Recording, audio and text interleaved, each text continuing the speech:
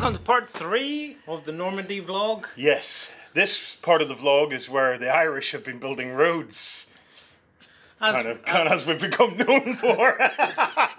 So, road layouts are now starting to be finalised. Yes, when we left you last, we were at that point where we are going to recolor and stuff like that, but we decided we would just go ahead and build the roads. Yes, this is the stage of the terrain build we call the 3 R's. 3 R's? Yeah, roads, rail and rivers. Yes. We've got the roads done. We're almost there on the rail. We're almost there on the roads. We're almost there on the rail. And we haven't even started the rivers. We haven't started the rivers yet. But what we have now is we have 6 tables, I believe, with road layout. Well, yeah. Almost 6 tables. We've got about 4 of them. So the plan is that these 6 tables are rural Normandy. Have a look. So all the ones with the grass mats, that's kind of more little villages, hamlets, that sort of thing. Yeah. And then at the back of the room, we're going to do a larger town, fighting through a town. Yep. Basically, I've been Saving Private Ryan all over myself. You know, it's like... Well, we'll come back to the town thing when we get moving on. Right, so, quick look at the layouts. Here's what we've got. We're going to show you in a sec how we do this. Yep. So what we have now is we have large sections of road, which is cool. That means when we come to lay it all out, we don't have too many things to figure out. Correct. Plus, we don't yet have it, but we're going to put some little codes on so we know what order all these little bits go in. And for the event itself, we're going to use a piece of gaffer tape to actually gaffer tape together, or duct tape, the roads so as to stop this kind of malarkey. Yeah. Same on the rail track, so what we'll put is duct tape on the undersides of the rail track, which will keep it all nice and solid together. And then if we need to, at the end of the boot camp, we can just slice it off and so there we go. We call that table A. Table A. Table B needs to be done. We'll come back to that in a bit. But come on over and you can have a look at table C. Yep. We might as well quickly go through them. Each one of them is different. Yeah. We try to get little straight bits, but curvy bits and stuff, and then lots of these junctions because we feel the junctions is what adds a lot of flavour to the tables. Yes, I agree. So that's A, B, C. So we can go up to D. Will be where the Normandy ruined castle is going to be. This is basically where Rollo made all his babies, Lloyd. So roughly, like the tower in the corner somewhere. There's going to be a bunch of these Norman towers. Yeah. And a bunch of walls, and it's all going to be very heavily kind of ruined. Cool. So it is real kind of. This is your kind of your 60s war movie kind of thing going on in my mind on this one. You stay on there, and we'll go around here to show you the other tables. Coming this way. Yeah. So that's D. Then we've got E. E. Which brings in a rail track as well. So we have we've got a bit of a station here that does have a lid, but we're using it as a proxy at another table. Yeah. Now the thing with the rail track is what we try to do with the rail tracks here during boot camps is we try to have rail tracks sweep across multiple tables. This gives a little bit of joiny-uppiness to the different tables. So this track, if you spin round and catch the beautiful Justin, lines up with that track. Yep. Nope, your angle's off. Oh, shit. It's close enough. We don't do that with the roads because we want all the tables to have lots of interesting road layouts. Yeah, and then over on that side, that track cuts across 2 tables there. Alright, so that brings us to A, B, C. Yeah, D. But we also have a branch line. Don't go away, man. Look, Alright, we have a branch line. We got a branch line for shunting stuff. I forgot the train Lloyd. Unfortunately, we don't have any carriages or anything put on this. Yeah. Oh. We need a train. Why are you printing buildings when you could be should be printing trains? 15 mil trains is what we should be printing. Wait, hang on now. You find me the train, I print you the train. This is how it works. Can I just say, if anybody watching this works for Hornby and you want to do a Hornby boot camp, give us a shout. Wouldn't that be amazing? That'd be cool. A Hornby boot camp where you get to spend an entire weekend building train layouts with us. And looking at all the latest technology of Hornby, especially if we can get that dude over who does all the sounds. They have one man in the Hornby Corporation, and he's Mr. Audio, and he spends months finding the perfect cow sound. It's actually a really cool job, though, because he gets to go on the train with the microphone. Yeah. And stuff the microphone in all the pits of the train, recording all its shunty noises. Here, he wouldn't need to be recording near me on a train. Anyway. Then, right, so let me see if I can actually get my alphabet right this time, because I'm EDing all over the place. A, B, C, D, E, F. Rock and roll. F. Right, we're on F. Now you can see the F is basically just the big shapes that we had. Yes, so now we're going to show you how we do the F. So we got a couple of square tiles in the middle, because Warren's like big into town centres or something. Well, it's I don't know what you're village squares. Yes. Village squares. Do they have them in Normandy? They do now. If they have them in the rural parts of Ireland, they have them in Normandy, because the Normans did shit tons here in Ireland. So we are basically descendant of Rollo. Well, are we? We're Rolly. Warren, if you on a Saturday night, it's got to be Ivor the Boneless after you've had a couple. Here, give me that unpainted one over there. No. Ivor the Boner. Right. So when you if you've had enough, still boneless. When you put roads and things down, you don't want to do this, right?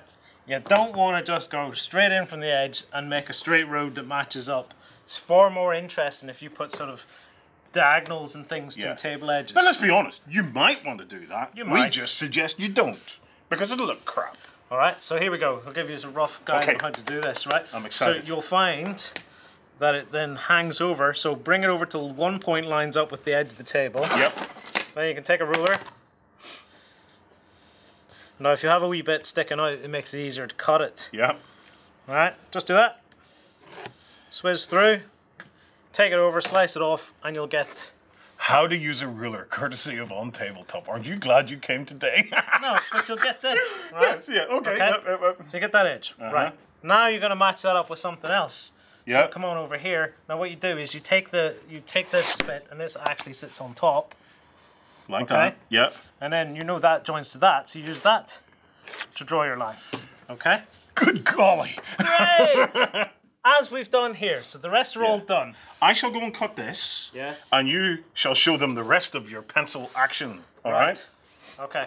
I'm actually going to use some of these Gale Force 9 roads as a wee bit of a guide here, because we like them a lot. Yes. So we think they're a perfect way to replicate the road sort of things, the size we want, because if we make these right, we should be kind of interchangeable with these. We should have compatibility, which is some of the things, like if you're going to make stuff, make it compatible with the cool stuff. So.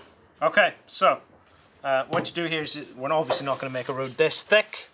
So what I'm going to do is I'm going to actually put this on at an angle even more, and then we can do, I'll just draw it, do you see? So I'm going to put that over, make sure it comes right over to the edge, do that. Then I'm going to take this curved bit. Whoop. Hold on. I'm going to get an important thing which has all been packed away. Can someone bring me back some weights? We've got things of sprays. Can extend this out a bit further. We're all getting tidied up here after a day of doing this. Right, so that goes that way. And then what you can do is you can come back and add in, say there. Yep, that looks kind of cool. I'm going to add in a curve. So it's coming around there. I'm going to take that again. I'm going to put it there. I'm going to curve that way. Okay. Alright, Warren's just weighting this stuff, so if you're wondering what all the noise is, it's putting weights on all the bits, so when you're trying to do this, it doesn't just move around all over the place. So you can see we've got a straight edge coming in, and just a little bit of curve, just for a little bit of fun. A little bit of fun. Then there's another road coming off over here, so let's say that road's going like that. Okay, so let's draw that in like that. Okay, I'll come round. We'll move this out of the way. Put that on that there. Bring that out. Now what I'm going to do is I'm going to just bring this one pretty straight, because I want to make sure that we've got a straight edge for a lot of houses and things. Sit along there, and then maybe for interest we'll then curve it. So I'm going to see the way that gets to there. I want to bring it over a bit so we've got a bit to cut off. This looks good. Bring that in. Job done. So now that road comes up like that. curves in here. Now I'm just going to freehand. You know, I might come back over this.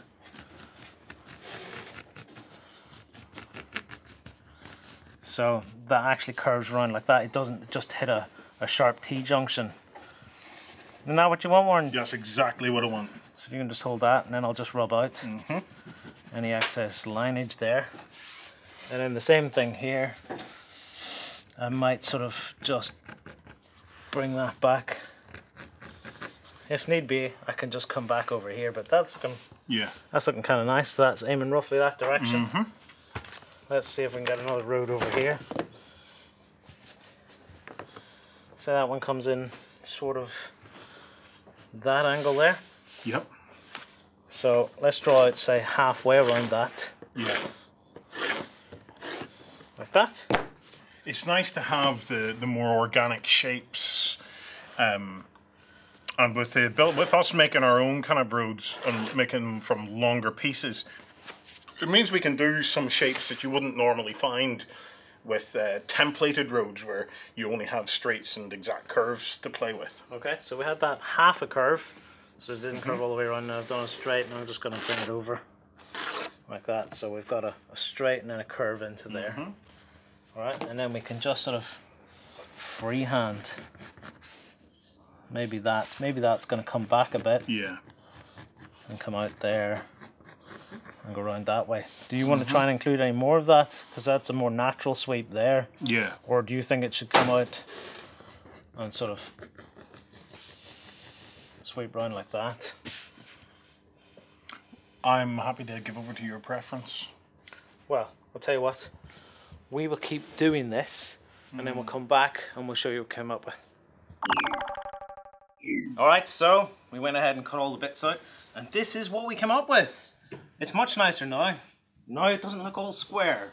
You know, sometimes it can be hard to imagine what you're looking at when it's all square, but you know, we've got all the nice curves coming in, moving around. That's the thing, if you're making a layout that's pretty much just like bang, that's the way it's going to be, you can be far more elaborate with your shapes, so you get more organic flow to your villages and things.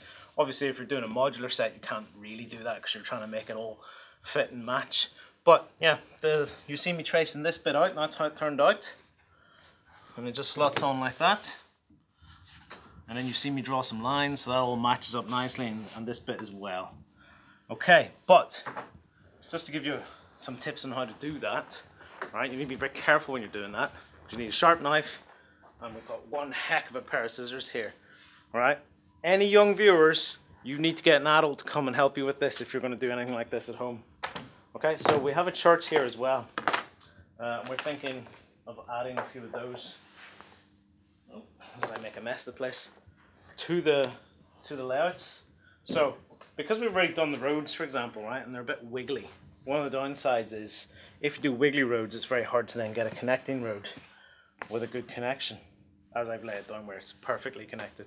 But you get the point. Let me find somewhere else. Hold on. Over here. Right, so if you're trying to join that, see the way you're doing that. Now you could sit tracing that and stuff, but it's just a pain.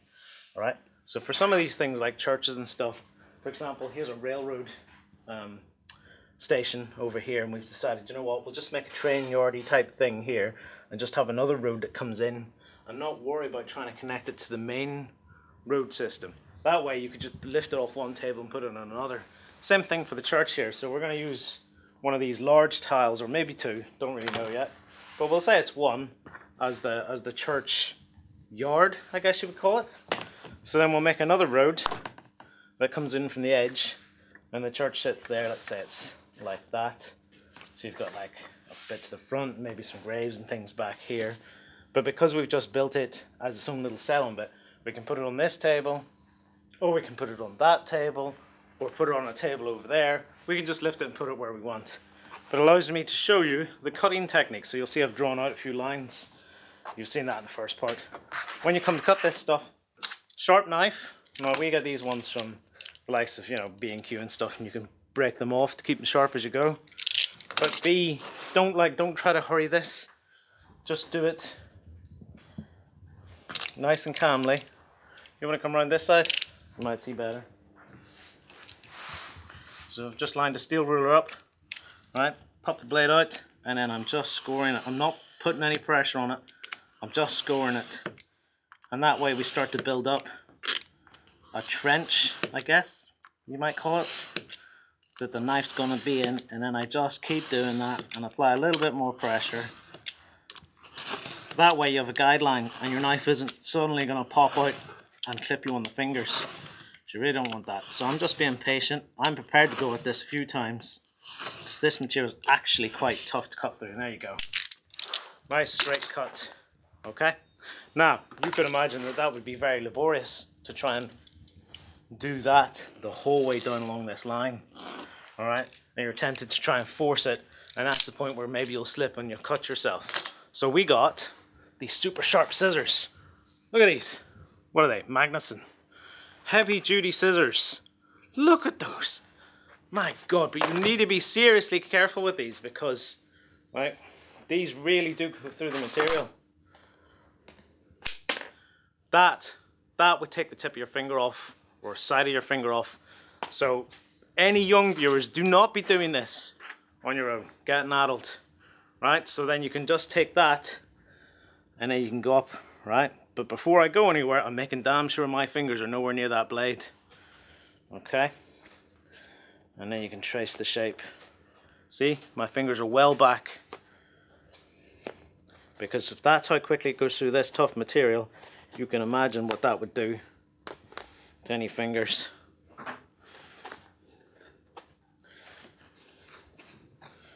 Okay? And that's it.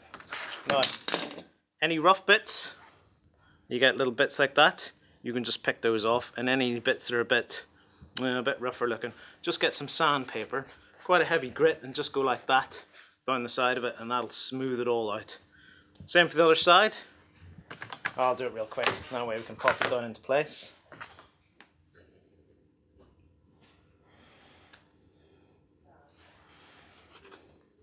Quick check of my fingers again. Now if you're doing big long bits, it's maybe better then to just try and snip it off. Like that. Rather than trying to struggle like a big long road. If you want to try and keep the material, you can go ahead and try and do a big long one. Because maybe that'll be useful for putting walls or something on as a base. So very quickly, just finish this off.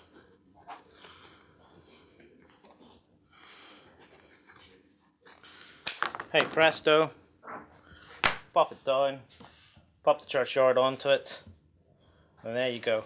And like I said, that doesn't have to then be connected to the road system, which means I can then take that church and go, actually, that church should be over here on this table. Just find the edge, pop it down.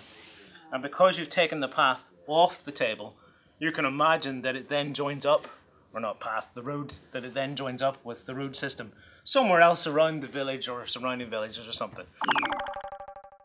Alright peeps, time to get the roads all finished off. Well, the colour anyway. Couple of cobblers. Yes. Couple of cobblers. Right, so if we were going to do this again from scratch, I'd just go straight to like leather brown brown. Leather brown spray. Skip all that other crap on episode 1.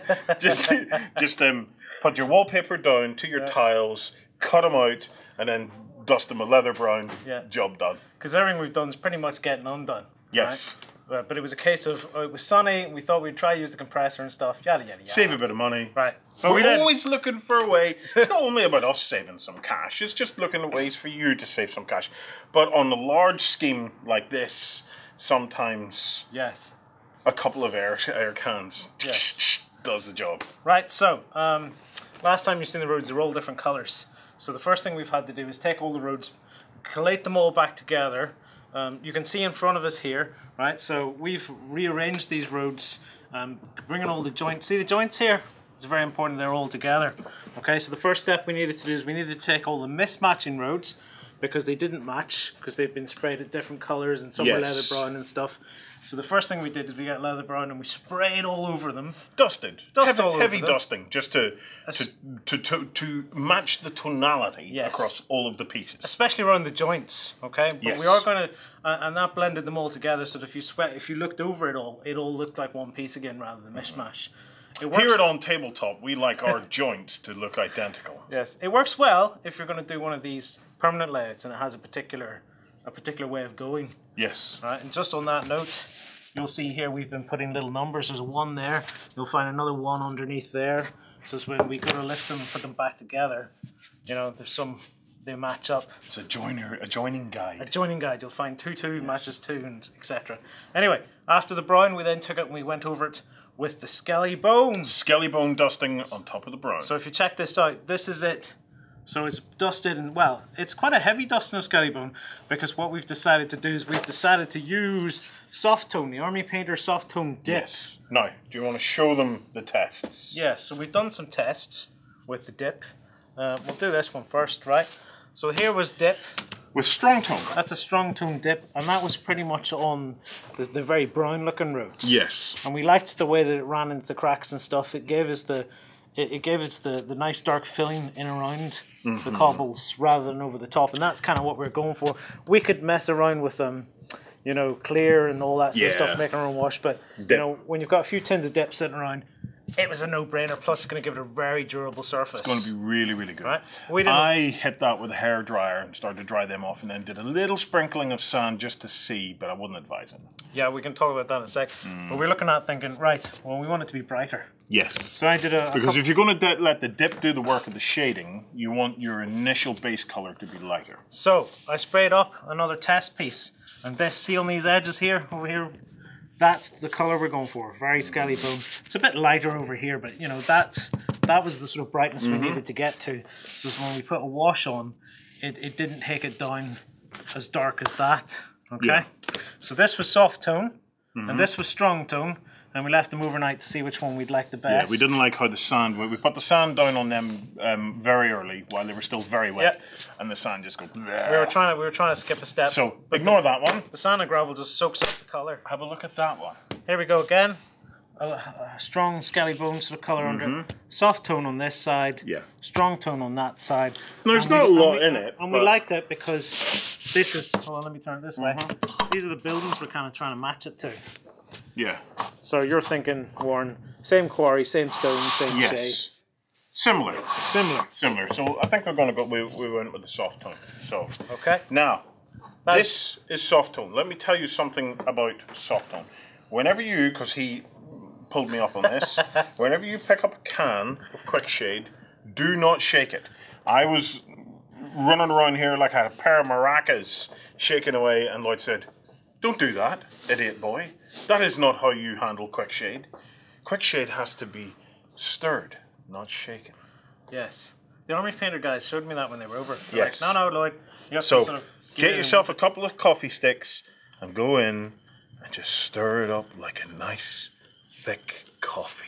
What you'll find is you'll find there'll be lumps in it, and what you do is bring the lumps out and just tap them on the edge, break them up, and then get in and stir it up until it's nice and thick and beautiful. It's perfectly normal if you've just got a tin. It's your first time you've ever opened it and popped it open. It's all runny on the top, and then almost like a licorice type thing at the bottom. Yeah. You just gradually stir it around and draw it up and draw it up. It's like a big snotter. Really. Yeah, you want to avoid getting bubbles and stuff into it though, because I think that'll affect it when it's going down. Yeah, you want it nice and non-bubbly. Stirring is the way to go. Yes. Right. We're at the stage where we could put some of that down. Now, what we've discovered while we're doing this is at this point, after the spray's been done, if you put in a little bit of separation between the bits, it means when you brush it on, the quick shade doesn't pool, right? Because if we kept it that way, the quick shade would pool on that edge. Yes. See that slightly raised, so you get a raised. Yeah, you don't want that. Pool there. So we're actually going to pull the bits apart. We're just giving them a bit of separation. Okay, you've stirred this. Yep, all stirred, ready to go. In with quite a large brush. Oh yes. And just pop it down.